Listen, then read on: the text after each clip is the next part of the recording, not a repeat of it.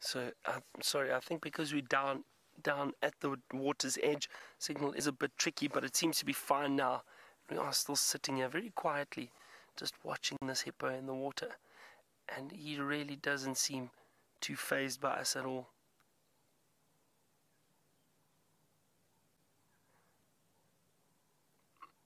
Now, again, I wouldn't recommend you do this unless you have a qualified guide with you.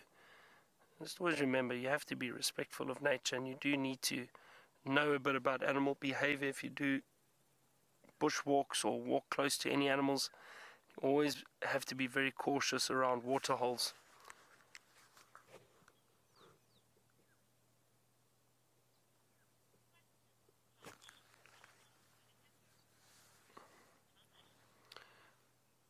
Josh, a hippo can stay underwater for, if it really wanted to, about 7 to 8 minutes.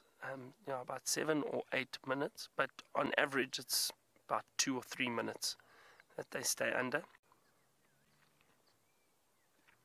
So they can hold their breath for quite some time, which is amazing. And they usually do that if they're in big rivers, like, for example, the Zambezi, up between Zimbabwe and Zambia.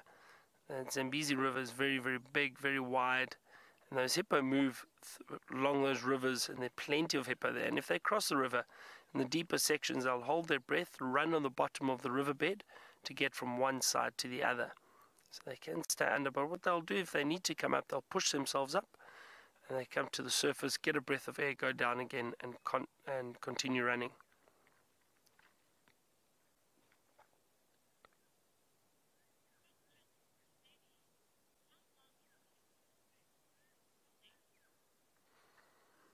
Mercedes, now I'm thinking, I think a hippo gestation period is about 14 months, I think.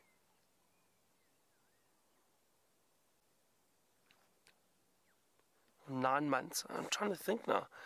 I don't have my memo book with me, and I always get confused with some of these gestation periods. Actually, I think a hippo is less. It's like 8 months, 9 months, somewhere around there. 243 days, is that? Yeah, there we go. So 9 months, somewhere around there, 8 months. That's a hippo gestation period.